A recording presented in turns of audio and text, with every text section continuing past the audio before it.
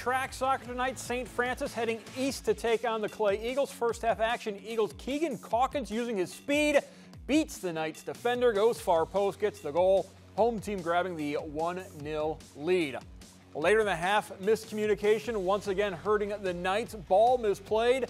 Zach Wells taking advantage, pokes it into the empty net. Eagles leading 2-0 at the break. Second half, St. Francis looking to get on the board. Drew Berkey pass into the box, but Trevor Jersky makes a play on it, keeping Clay in front. Eagles defense gets the job done. Clay wins 2-0. First time in school history the Eagles have beaten St. Francis in soccer.